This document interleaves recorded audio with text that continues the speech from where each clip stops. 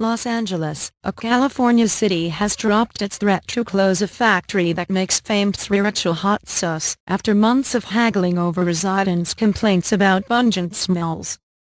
The city of Irwindale outside Los Angeles took legal action in October to close Fong Foods facility, saying the company should be forced to improve odor filtering measures. In November, a judge ordered the hot sauce maker to cease any operations that could cause smells and take immediate steps to reduce the overpowering odors. The ruling, however, allowed the factory to continue operating. City lawmakers voted unanimously late Wednesday to drop the lawsuit after the firm's boss promised to address without delay any future complaints about odor.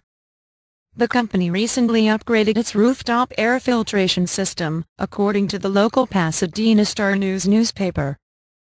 Chili harvesting and grinding, the process which produces the powerful aromas, is done over a 3-month period which reaches its peak in October.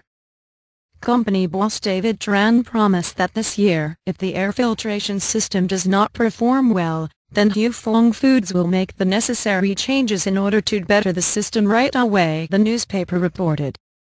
Other U.S. states including Arizona and Texas had offered to provide a new home for Fong Foods.